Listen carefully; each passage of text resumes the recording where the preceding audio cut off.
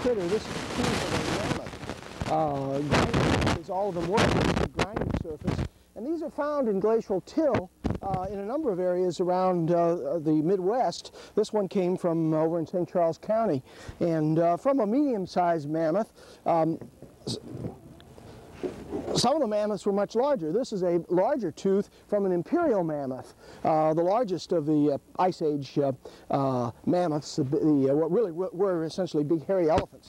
Again, from Pleistocene deposits in St. Charles County area. It came out of Lurs, out of windblown deposits, windblown silt from the middle part of the Ice Age.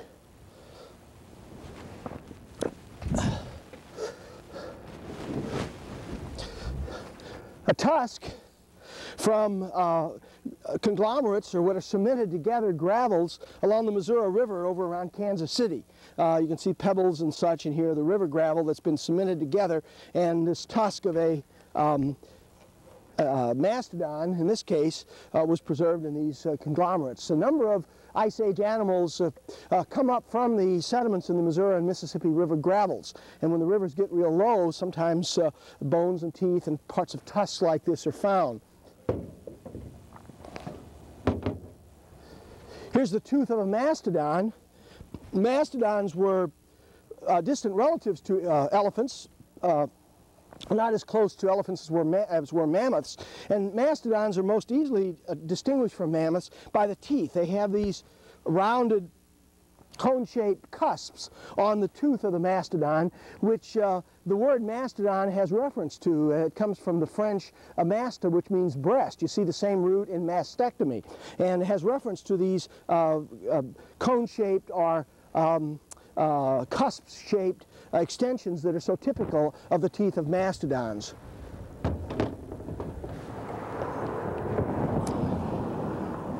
Here's the tooth of a slightly larger and older animal. In this case, the cusps have been worn down and have been abraded somewhat, so they're not quite as pronounced. But again, that mastodon, or that mast breast shape configuration, is characteristic of this as well. So this is the easiest way to tell mammoth from mastodons, are with the teeth.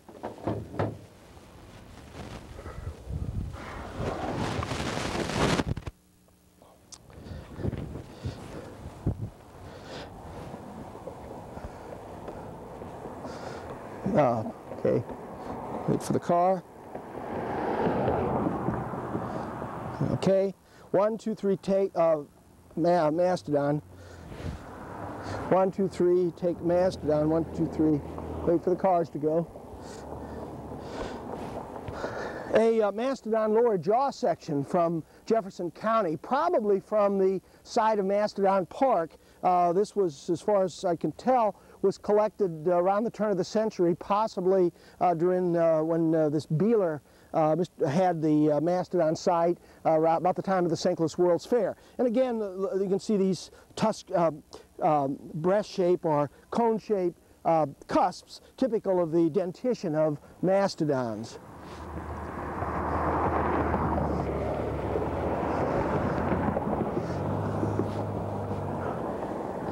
Take 2. A lower jaw of a mastodon from Jefferson County, probably from the site of Mastodon Park, collected around the turn of the century when the C.W. Beeler was involved in the site, and probably one of the material that came out of there about the time of the St. Louis World's Fair. Again, you can see these cusp-shaped, or breast-shaped, as the French would say, cone-shaped cusps that are so typical of the teeth of the dentition of mastodons.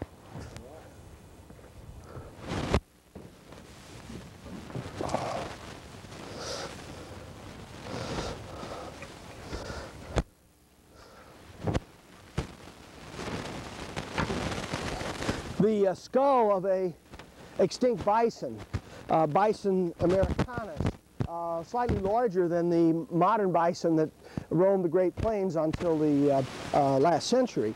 These are found in Pleistocene deposits throughout the Midwest. This one came from gravels in the Missouri River, Sometimes they wash out in considerable quantities.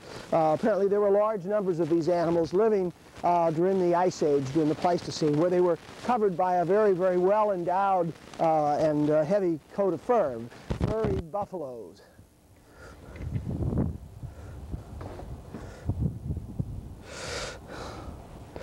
Okay, you want to turn it off?